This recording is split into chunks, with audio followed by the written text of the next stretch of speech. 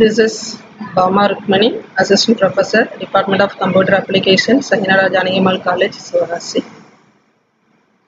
In this video lesson, I am going to present about implementation of queue using linked list.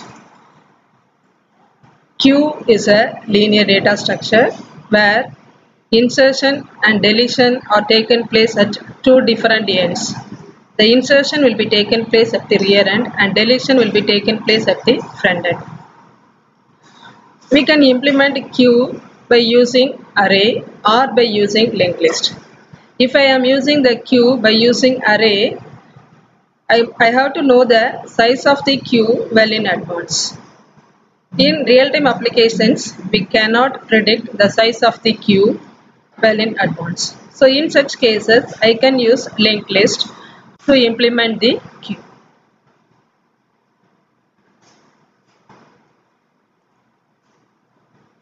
So in queue, each node has the two parts. One is the data part and another one is the link part. Initially, the front and rear pointers are set to null, which means initially the queue has no elements in it. So in this case, here I have initialized both the front pointer and rear pointer as null. Right. So to insert an element, I have defined a function insert queue. So here I have created a node based upon the structure that we have defined. The data type is struct node and the node pointer is declared as new node. So every time to insert a new node, I have to allocate memory for the new node. For memory allocation, we can use the malloc function to allocate memory at runtime. So the malloc function will return the void pointer. That void pointer is called as a generic pointer. That pointer has to be converted into the node pointer by explicit type conversion. Then the value that I want to insert has to be assigned to the node. Afterwards, the next part is set to null since it is the last element in the queue. So its value next part will be set to null. And I am checking if rear is equal to null, then this is the one and only node in the list. So the both front and rear are set to this newly created node. If rear is not equal to null, that is the else part, the list has some other elements. So the last element previously in the queue, next link has to be set to this new node and make this new node as the rear node. So here is an example. Initially both front and rear are equal to null. Let us assume that means the queue is empty. I call the function insert queue with the value of 10. So the insert queue first create a memory for the newly created node and assign the value 10 in the data part and set the link part as null. This is the last node. And since the front and rear are equal to null, both front and rear are set to this newly created node, that is the new node. This is the one and only node in the list. Now let us try to insert the one more node with the value of 20. So here insert queue of 20, it creates a new node and assign the value 20 in that particular node and set the null value for the link part. Afterwards, the previously existing list has only one element, that is 10. So this is the last node in the list in the previous case.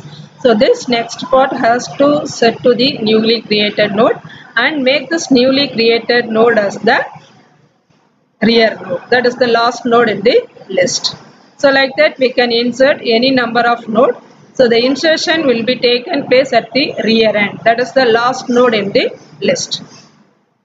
Then let us discuss about the deleting an element from the queue. So to delete an element, that is removing an element from the queue. In queue, deletion operation will be taken place in the front end. So before deletion, we have to check whether the queue is empty or not. If the front value is equal to null, then the queue is empty. So here it prints the value, the queue is empty. If the front is not equal to null, then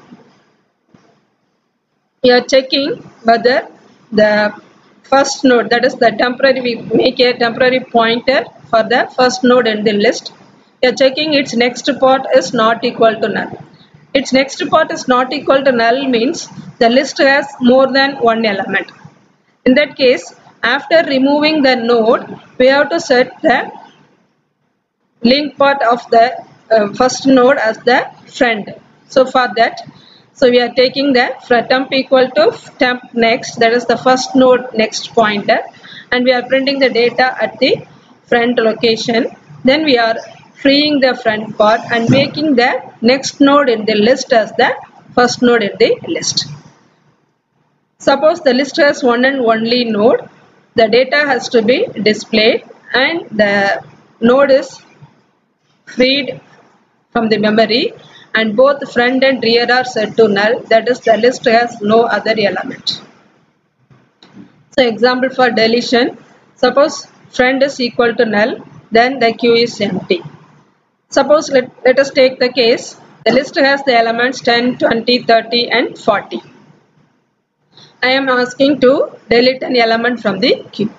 So here the node at the friend pointer point will be removed from the list.